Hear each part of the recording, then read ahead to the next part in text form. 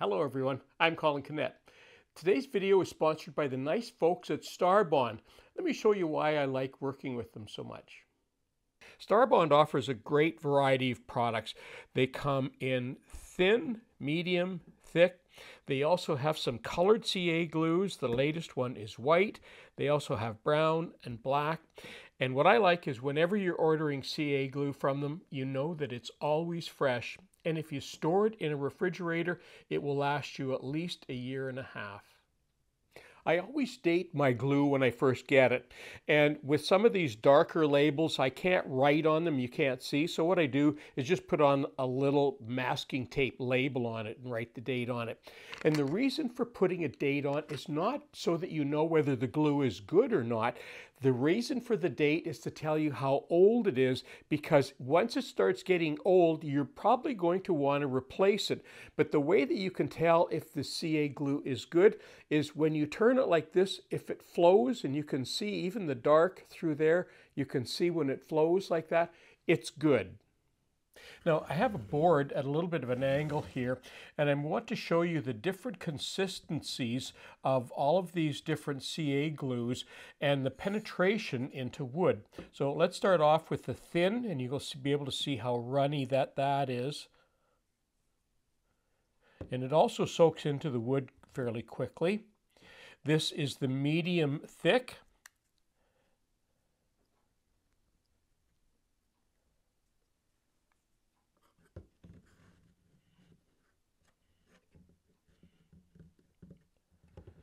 And the last one is the thick.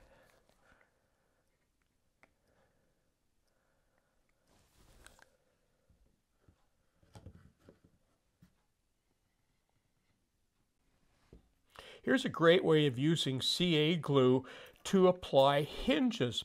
And the way this works is I just put a dab of glue on there. You don't need very much. Now on the back of the hinge, I'm just going to use some accelerator and just spray a little bit on the back.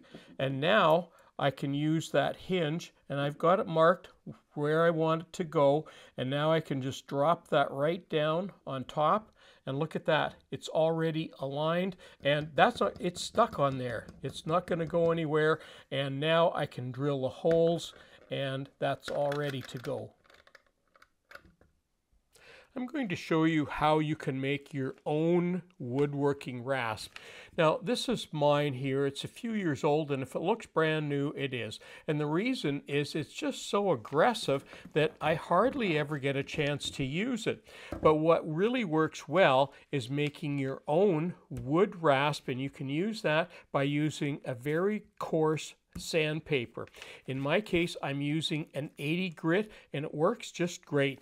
Now, you've probably heard of this before, where we apply double-sided tape on there, and then you can do the same thing by putting that sandpaper on there. That doesn't work, and the reason it doesn't work is because the double-sided tape does not withstand the pressure of sanding like that. So what we're going to do today, I'm going to use, you could use a choice of this. You could use a thick or a medium for that. Today I'm going to be using the thick glue, and what I'm going to do is just put a bead of glue along that, and you can actually see that I've made a mark on the wood here where I want the glue to end. And I'm going to be using some polystyrene gloves. These are CA safe. You can't use vinyl gloves with CA glue. And all I'm going to do is just take this and spread that with my finger, and just spread that thick glue along there. And because it's thick, it doesn't dry right away. Now I can take that glove off, and on the back of the sandpaper, I'm going to take that and spritz the back of the sandpaper. And now I can take that and lay that on there carefully and align that up like that. And that is solid on there already. You can use that right away, and you can put as much pressure on that as you want. That sandpaper will stay on there until it absolutely wears out. And all this is a scrap piece of wood. You probably have this laying around your shop now, and you can make your own handy rasps at whatever grit you want to use and get excellent results. So what I'm showing you here are a variety of 4 different woods, and all of these woods and almost every other wood have the same thing in common, and all of these have knots. I've got fir, I have alder, I have walnut, and I have maple here, and all of them have knots. And you'll notice in every case the knots are all darker than the wood that they grow on. And the rule of thumb is when you're filling voids or knots is you always go darker than the wood that they're sitting on. For filling knot holes and cracks, Starbond has 3 products that you would typically choose: a medium, which is a light brown, a medium thick, which is a medium brown, and a black. And there are some examples of what the 3 are. So that's medium, medium thick, and black. Now, before I show you the proper way to fill cracks and voids, what I want to show you is what not to do and why. The first thing you don't want to do is use clear.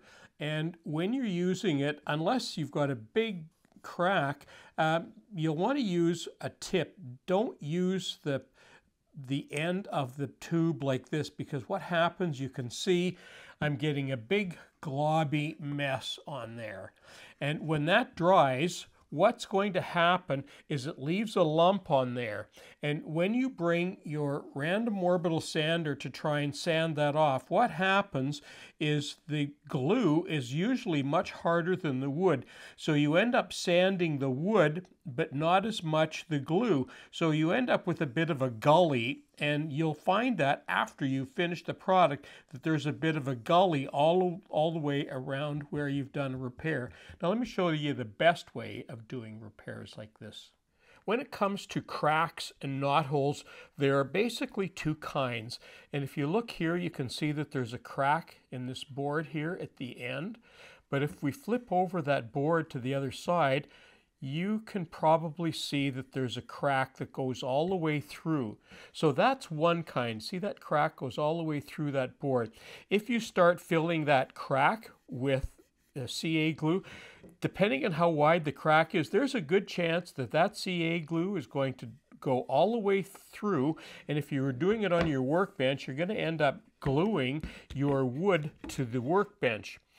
Now here's another crack. This one is much bigger, and you can see that there's actually a crack there because I can put my tool into it. But when I flip it over on the other side, there's no crack on the other side. So this is a crack that does not go all the way through. In fact, there isn't even a crack on the end of this one, and this is just a piece of scrap wood. Now what I'm not going to do, I'm not going to use a nozzle and try and fill that, because you can't do a decent job. You're going to end up making more work for yourself if you use the nozzle, even with just a little bit off the top.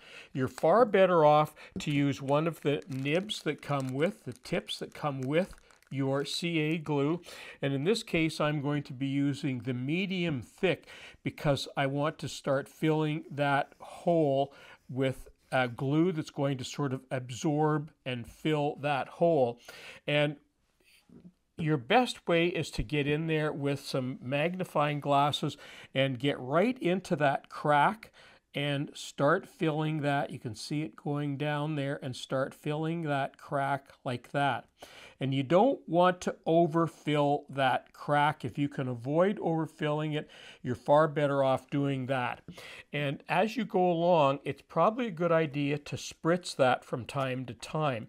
And that spritzing will evaporate and will not affect anything on the wood, but it will harden that CA glue as you're going along so that it's not going to get deeper and deeper. Now, I'm not going to finish this today, but I want you to see the process of how we go about doing this.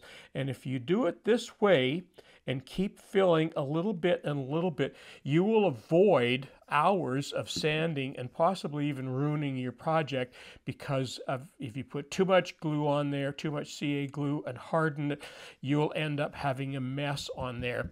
Now, when it comes to sanding, rather than grabbing your random orbital sander like we would typically do, the best thing to sand your glue is to get a hard surface. In my case, I'm using an old sharpening stone, and I have some just whatever sandpaper you have, and use that to go over top of your whatever it is that you filled, whether it's a knot hole or a void, and that way you have a much better chance of sanding off your CA glue first of all and not ruining the wood around it. So use that and you should get very good results. Well, and that concludes my video for today. Lots of cool things. And once you start using CA glue in your workshop, you'll start to realize just how invaluable it is for just so many things. Now, I know today we've got lots of new woodworkers watching, because every episode I get lots of new woodworkers watching. And those people often ask me, I'm confused with all the glues. What do you use? What should I use? I'm going to put the list of the things that I most use, and that may be relevant to you, maybe not to. Also in the description box and in the article on Woodwork Web along with this, I'm going to put a link to Starbond's new e-magazine called Meet the Makers. It's a fun little online magazine. You can download it and have a look at it, but there's lots of really good information on CA glues in there as well, so I think you'll get lots of good value out of that as well. I'm Colin for Woodwork Web. Thanks for watching.